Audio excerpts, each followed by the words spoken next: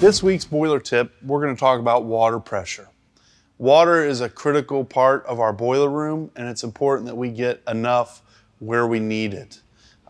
It's not unusual for a boiler room to be at the back of the plant, and depending on how far the water's run to that point and the size of the piping, we may have sufficient water pressure at the boiler room, we may not, or we may have sufficient pressure intermittently.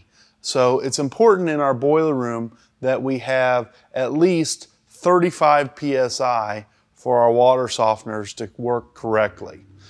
We may need well more than that to get the water through the control valve into the deaerator, which we're supplying and can be pressurized at 5 to 7 psi.